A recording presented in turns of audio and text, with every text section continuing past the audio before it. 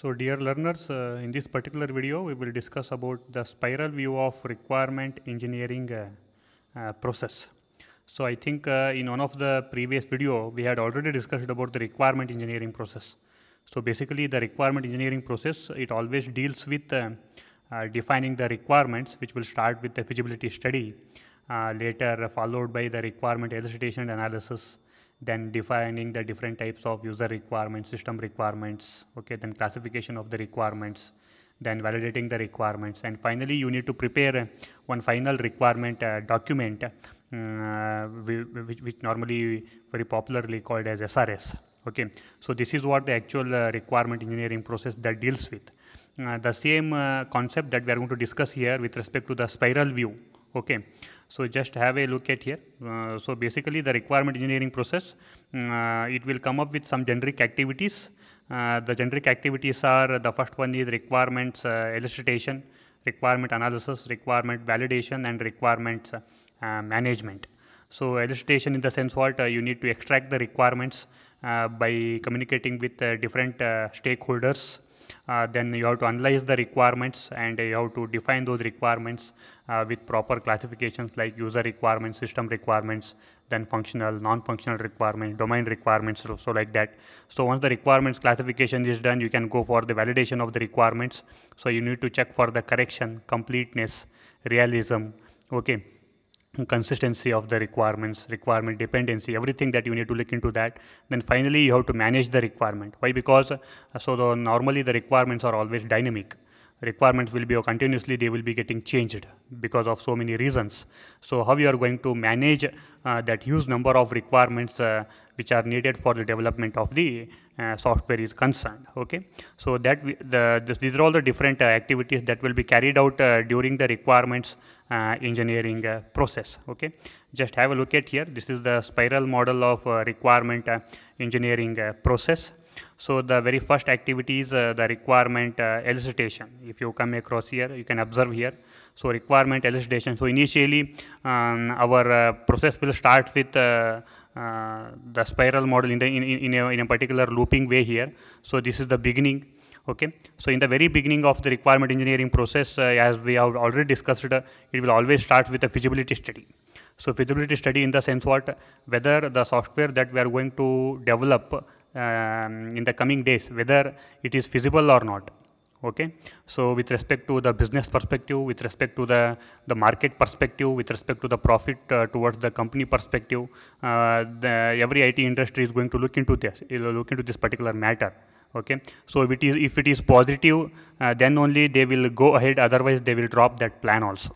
Okay, so once the feasibility study is positive, then automatically your requirement elicitation process will be start.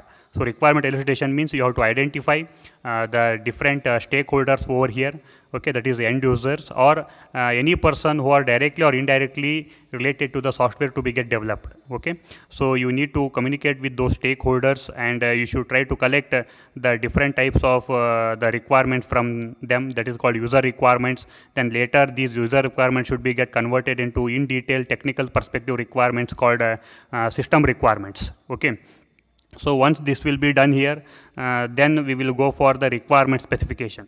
So in the requirement specification, okay, so here we are actually going to define the business requirement specification, then user requirement specifications, then what, the system requirement specification in a particular style, because we have already discussed the different ways of defining the requirements using standard format, using mathematical representation, using system models or graphical representation. See there. So there are different methods are there with which you are going to define the requirements. That is called as what, requirement specifications. Okay.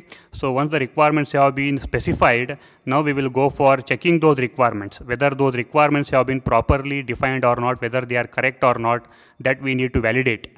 Okay. So here we are going to perform the different types of checks on the requirements. Okay, so that will be done, And while doing this requirement validation, normally we are going to take the help of prototyping. Prototyping is nothing but it is creating a model of the software which is to be get developed. It is not a real-time implementation. It is only just a model that we can call it as a prototype, which will always help us to better understanding of what the software and its functionalities and services, which will help us to define the requirements more effectively. And also it is followed by the review of the requirements. Okay.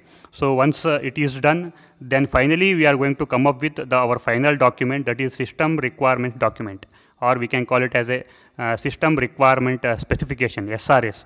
So this is a very important document, and which will be the base for our next activities like design and implementation and what validations are concerned. Okay. So this is what the spiral view of requirement engineering process. Okay. So basically this is very popularly called as the requirement elicitation and or requirement discovery, that is going to be happen over here. As just now I told that, so here it is going to involve the technical staffs working with what? The customers. We will go and meet the variety of stakeholders, and they will collect the application domain requirements, then the different sort of services and functionalities and system operational constraints. All these things will be get collected over here. Okay. And here in this particular process is concerned end users, managers, engineers, and many more different people, domain experts. All these people are going to be get involved as stakeholders in this particular process. Okay. So once again, within that requirement engineering and process, as we know that requirement elicitation analysis is a one particular task.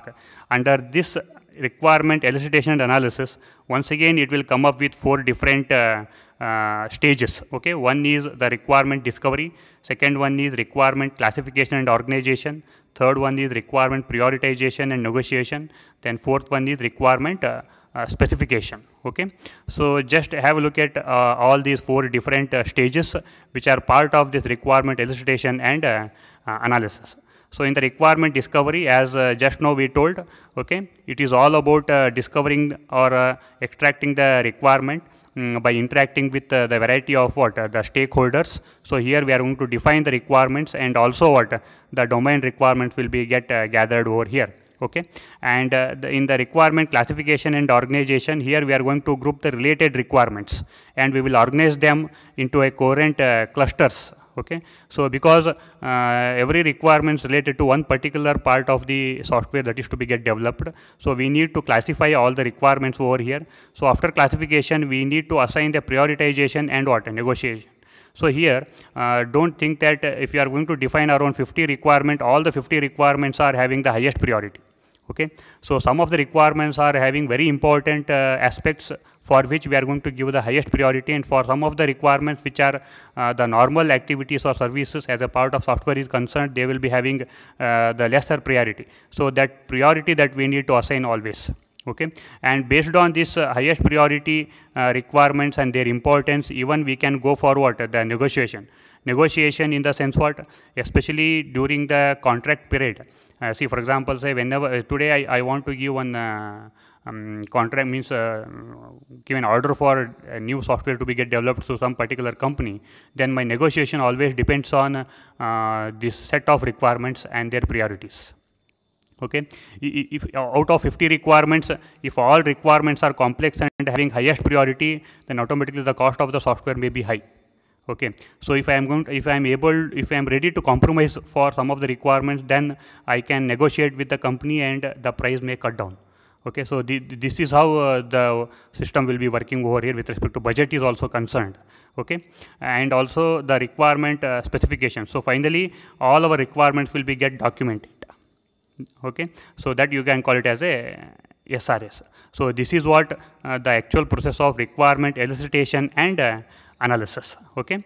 So within that requirement elicitation and analysis, there are some problems that we are going to face here, because collecting and gathering the requirement is not so simple task. It's a very tedious and complex job.